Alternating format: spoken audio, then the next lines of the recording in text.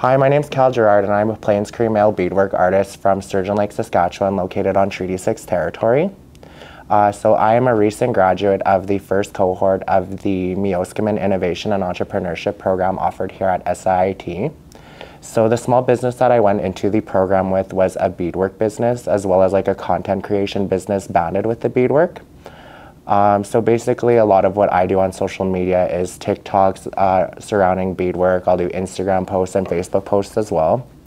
So in honor of Orange T-shirt Day today, we're filming an orange T-shirt making pin tutorial. I was asked by the lovely staff here at the Maker Lodge here at SIIT. So I do custom beadwork orders. You can find me on all social media channels, Facebook, Instagram, and TikTok at Cal Ryland Design Co.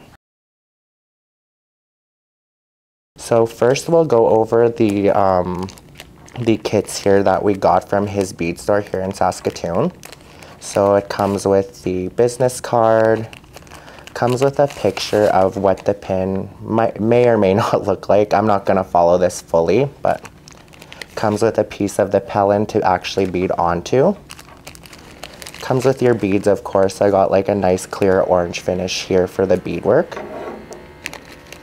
Comes with a little pattern here, so that you'll kind of stitch down here, and I'll give you a little bit more instruction in regards to that. Comes with some leather vinyl backing to stitch and pull the beadwork together with. Of course, some more black beads.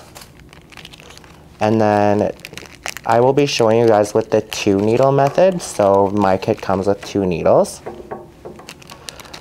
The pin finding here, the thread, and the E6000 glue. Alright, so to get started, what I would do first is I would thread your needles. So I'll get all this other stuff out of the way here. Your scissors ready. So yeah, you may have to rethread your needles once or twice for each beaded project, sometimes a little bit more depending on how big it is. So you can kind of just guesstimate a size and just keep adjusting as you go. So I'll get my first needle ready here. So when you're using the 2-needle method, one of your needles is going to hold onto your beads, and then the other needle that you'll be using will be actually stitching the beads down to the pellin.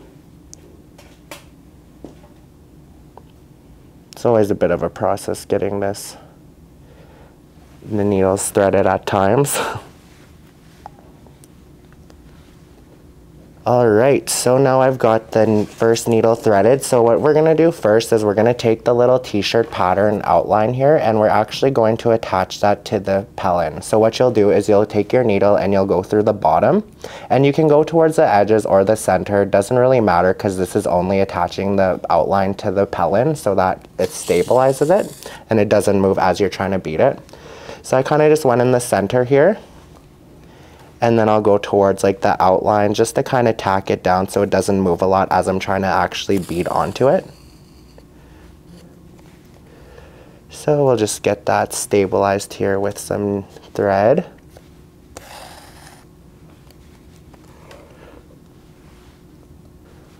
So you will have these extra like longer strings at the back once you do get a needle and thread in there. So what I usually do is I'll just cut it super short.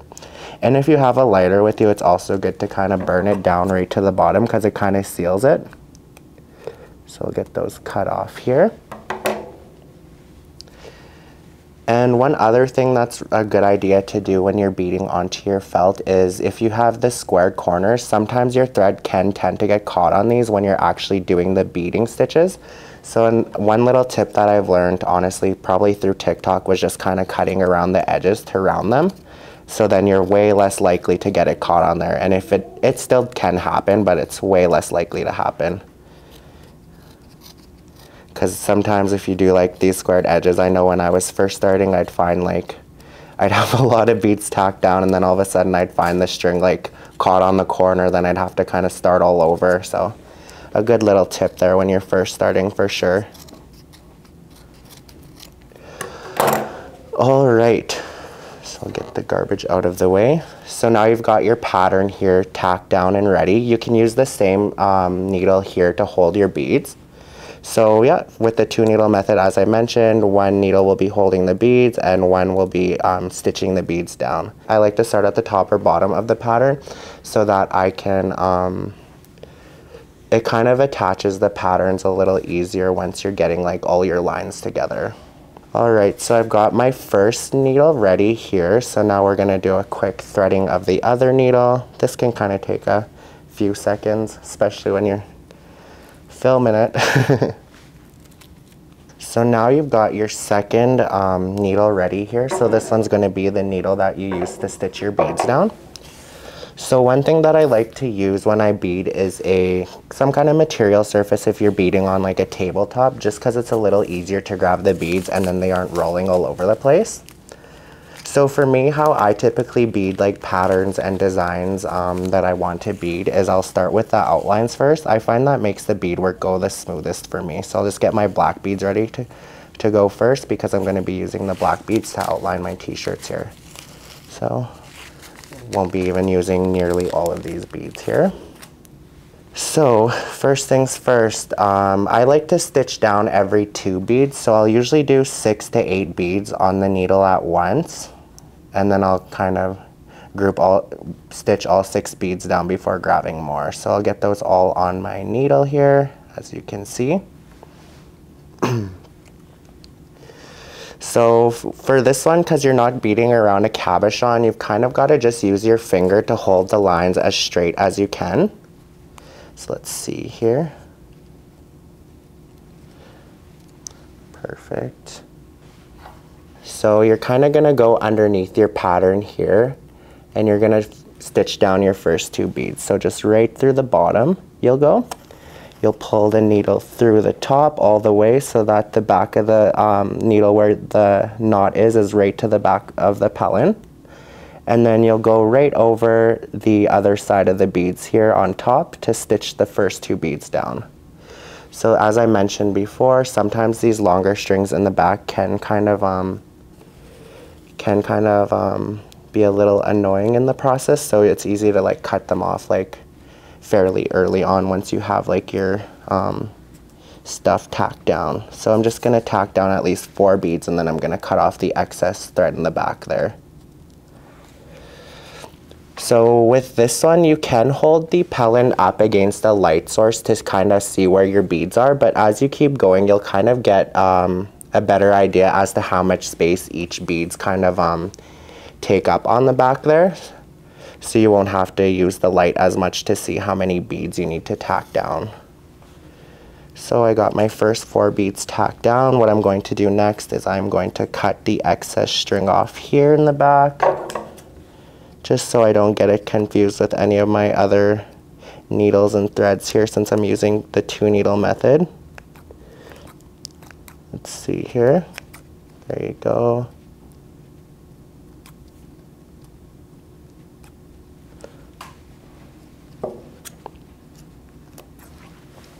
Perfect, okay.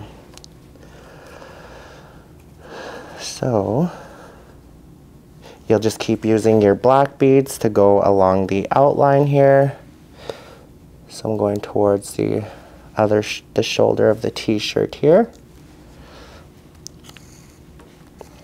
So again, just using your fingers to hold down the beads and the thread there in the straightest line that you possibly can. And just going around 6 to 8 beads at a time. So there's no correct or incorrect number to hold on to the thread. Some people can do a lot at a time, some people can do not as many. I just prefer 6 because it makes my beadwork the cleanest. It's just a preference for me. Just still going along, holding the thread and beads in as straight of a line as you can with your finger here.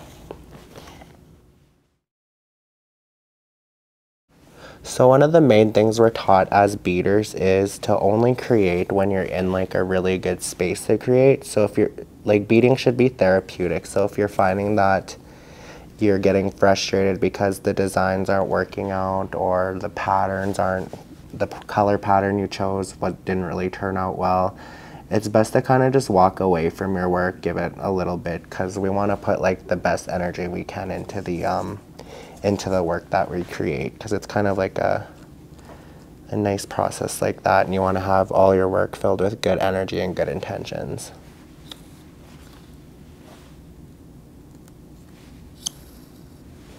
So just about finishing my outline here for the t-shirt. So as you can see, I've got about enough space here for 2 beads, so I've got my 2 beads ready. Sometimes they won't fit absolutely perfect with to connect the beads here at the end of that outline. So you'll just try your best to kind of hold it in place here with your fingers, and then you'll stitch it down through the bottom like you have been. So just really trying your best to maintain that straight line there, and you'll go through the top. Perfect. All right, so I've got that tacked down now. So now that your beadwork's all, your lines are all connected for the outline, you'll notice that your string is, that you held the beads with is still on top. So what you'll do is you'll go right in the middle of the last 2 beads that you, of the first bead you tacked down and the last one that you tacked down. So you'll go right in the center with your thread and needle that you used to hold your beads, just right in the middle through the bottom. And that'll secure the row of beads here. So we've got our pattern here. So next part that we are going to move on to will be the actual orange beads that we're going to fill this shirt with. So I'll just kind of group all the black beads onto the one side, because we're still going to use those to edge the pin afterwards. I'm just looking at the pattern here. I think my plan of attack will be to just go through the inside of the outline first with orange beads. So I'll kind of start from a similar spot here on the t-shirt towards like the center. So what you'll do is you'll get your thread and needle ready that you're using to hold your beads. You'll go kind of in the back of your felt here, your pellin, and you'll go lower than the line that you last completed. Because if you follow your same stitching line, you're kind of going to be poking through the beads and knocking them out of place. So you won't want to do this as much, because as you can see, it kind of warps the lines a little bit. You'll want to go lower to start a new row of beads there, so that it doesn't warp your outline that you started. So as I mentioned before, just getting my 6 beads ready to be stitched down to start filling the inside of the t-shirt. So as I mentioned, my plan of attack is just to go on the inside of that outline I just completed, and then I'll start filling in the second outline of orange beads with more orange beads. So I got my 6 beads that I'm holding down straight again with my finger. These ones will be a little bit easier to hold in a straight line because you've got the restraint of the outline you already started, the outlining beads. So you'll just hold that nice and tight with your finger. You'll go down towards your pellin like you have been for the first outline of beads, and you'll go through the top, and then you'll tack down 2 beads here. So just like we have been with the black outline beads here, we'll just keep going.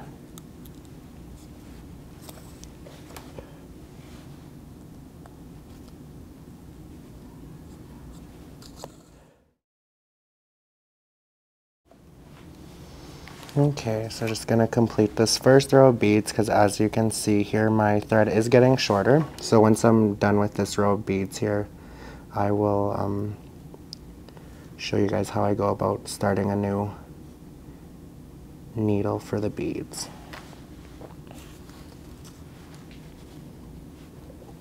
Perfect. All right, so I finished that first row of orange beads here. So the thread and needle that I was using to hold the beads is getting very short. So what I'm going to do is I will go through the center of the first bead that I tacked down and the last bead that I tacked down, just right through the middle to poke through the back. Then what I'll do is I will cut the thread off here, and then to secure it down, you just have to tie like a few knots here. So again, sometimes after you tie your knots, you can trim the excess string a lot shorter, and then you can use a lighter to burn it to kind of seal those ends, but we'll show you guys just a quick way for tutorial purposes. So I got my knots tied, and now what I'm going to do is I'm going to cut the string extremely short, right close to the knot there, so it doesn't get in the way at all. Perfect. Okay. So because I'm going to be starting a new thread for this needle here, I'm actually going to use my last needle that I still do have intact to hold the beads next. So what I'll do is I'll find a spot in the back here, a little lower than the last row of beads you did here, so that you aren't poking through the row there. So I'm just finding a good starting spot here. Perfect. So now this string and needle through the top here will be used to hold the beads, and I will get my other needle threaded. Okay, so I've got my second needle and thread here ready again. So you just gotta kind of double to triple knot it here at the first point. And I'll get my next row of orange beads started. So I'm kind of beading from outwards to inwards for this one, now that my outlines are placed here. So I got my 6 beads, and we'll get that next row started. So the nice thing, like, they are still obviously small, but the nice thing about seed beads is that they do still take up quite a bit of space, so it's not as time consuming as if you were to use a lot smaller cut of a beads, like a Charlotte cut bead or whatever. So just filling in all the remaining white space with orange beads is basically all I have left, stitching down every 2 beads here as I go.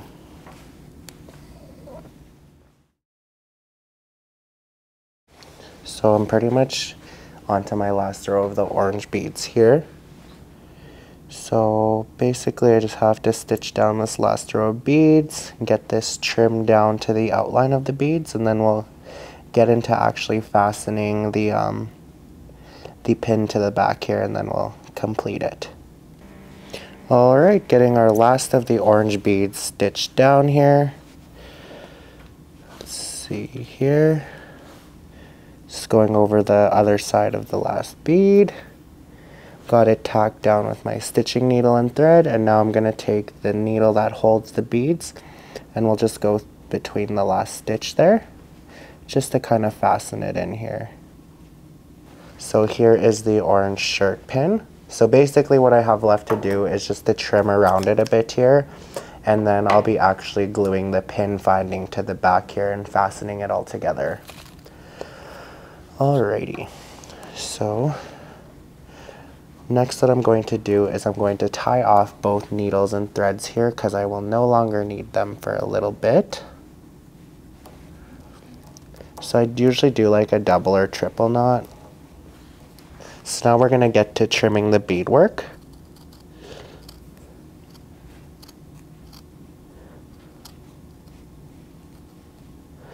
So you're just going to go as close to the beads as you can without making sure you're not cutting any of the stitches there so none of the beads fall out. Alright, so now that you've got your t-shirt pretty much traced out here, what you're going to do is you're going to find a spot on the back here for the pin finding. So this is what you'll use to actually clip it to t-shirts and whatnot. Let's see here. So I'll just take my pen, I'll mark where I want the finding to go for the pin. Perfect. And then I'll take the E6000 glue. So this glue is a pretty popular glue for beaders. You'll just get it ready here. You'll break the seal at the top. There you go. And you'll take your glue, you'll apply a little layer to the back here. This glue is really good. It sticks super strongly, so you'll need like a whole lot. So for this one, they do recommend like at least like 30 seconds to a minute just before you actually press it to the surface you're trying to glue it to. So let's give it a little moment here, and then I'll attach it to the back of the pin. And we'll get that pressed down. So you'll give the glue at least about 2 minutes to get nice and dried. Here's the recommended wait period. So while you do that, you can get out your leather or vinyl backing, whatever you're using here. So I used, my outline just a little bit smaller than the vinyl that they provided here. So I'm just gonna do a quick tracing job and cut it up accordingly.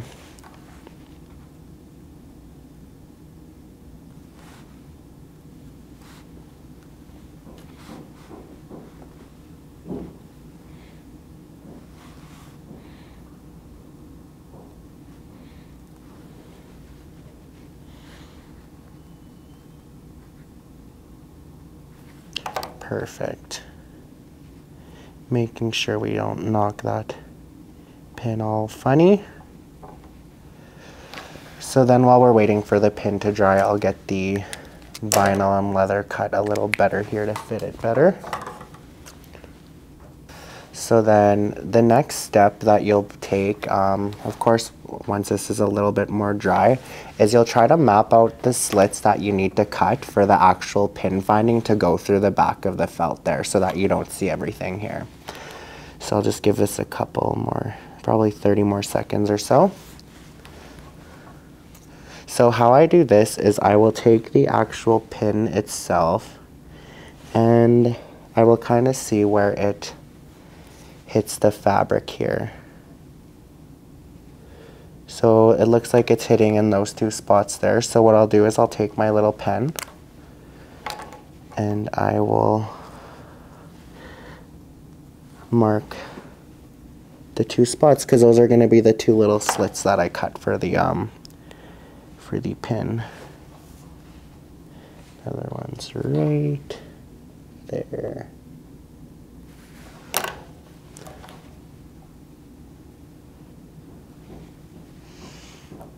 And then for this one too, you can add a little bit of extra glue. It doesn't hurt to secure all your little knots here if you weren't using a lighter to kind of get them all intact and secured.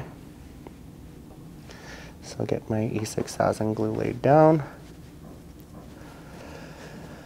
So how this works is I marked where I need to cut the pin to come through the back of the vinyl. So what I'll do is I will take this, I will bend it where the slits are, here. And then you'll want to make sure that you're cutting it in the correct direction so that it actually fits properly. So let's see here. Like that. So putting the pin through one of the first little slits here that I cut, pushing that right down and then getting the other half of the finding through the vinyl as well. So we'll just quickly give that a bit of a pull. I might have to cut this just a little hint wider here.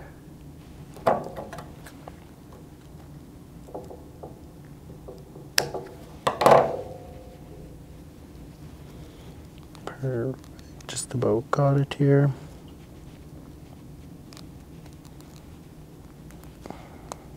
There you go. And then once it's on, you can kind of pull it a little bit to straighten out the vinyl with it. And then once you have your vinyl piece on the back of your beadwork, you'll kind of see where you need to trim the excess off, but you don't really need to trim a lot off because you'll use some edging beads to stitch it together with the felt that you bead it onto. So I'm just going to trim the edges of the vinyl. Perfect. All right. So now a bulk of the work is actually done. We literally just have the edging beads left to finish. So for edging, for your edging thread and needle, I usually go a bit longer with the actual thread here than I normally would if I'm just using my 2-needle method. So I'll quickly get this. Get myself a decent length here. You won't need a lot either because we're just making a little orange shirt pin, so we'll get that ready. So just like I was showing you before here, you'll just thread it normally as you would.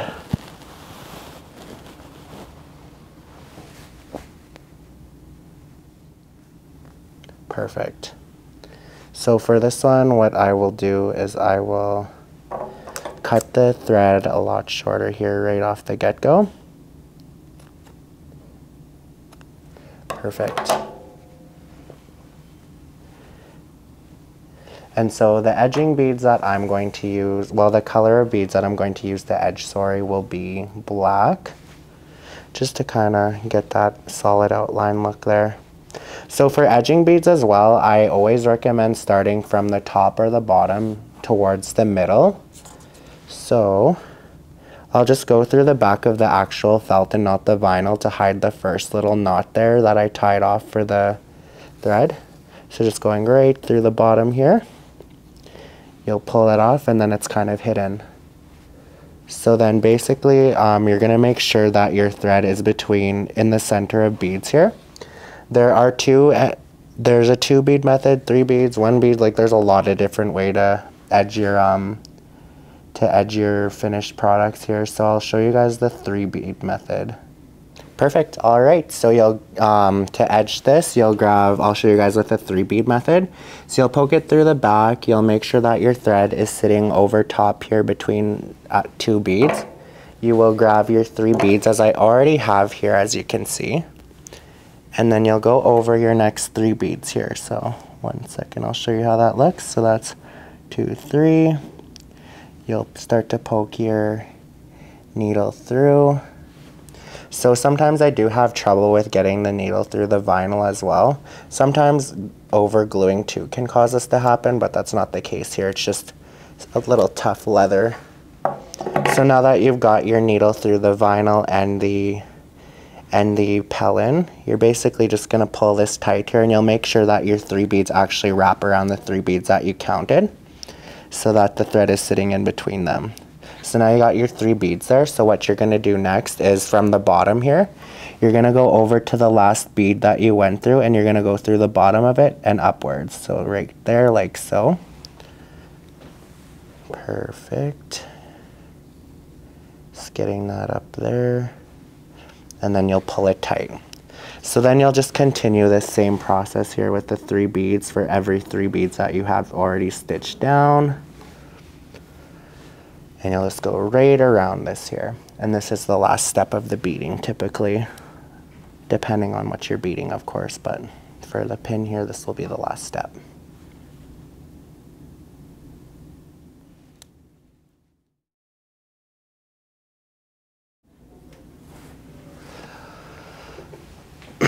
All right, so we're just kind of connecting the last 2 beads here. So you're gonna, I would try to do 3 beads all through, but there is only 2 beads left here, so I went with 2 beads for the last 2 edging beads here. So you'll go over your last 2 beads through the top, pushing that through the vinyl and the pellin there, through the bottom. Perfect, just about got it here. You'll pull that through.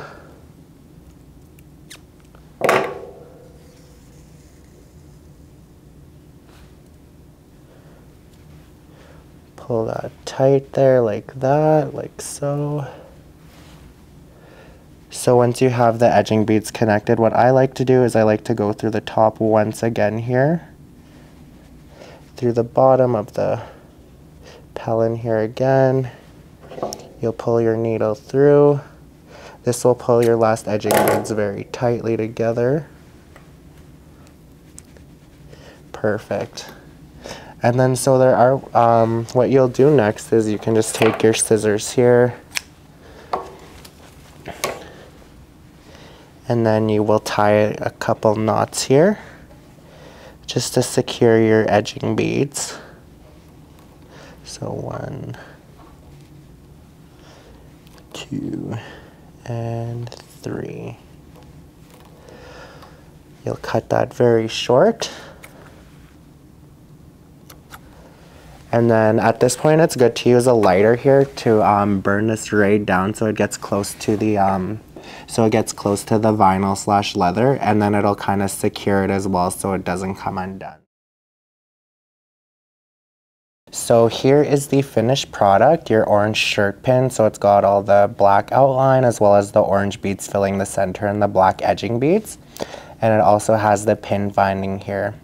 So as you can see, I did use the match to kind of seal that little knot there so that it doesn't come undone and that all the edging beads stay intact. So yeah, here is the orange shirt pin, the finished product. Orange Shirt Day was created to discuss the effects of residential schools. Orange Shirt Day also honors the Indigenous experiences, as well as it affirms the commitment that every child matters. I again thank you for your time and patience throughout the tutorial, and I urge you to wear an orange shirt on September 30th.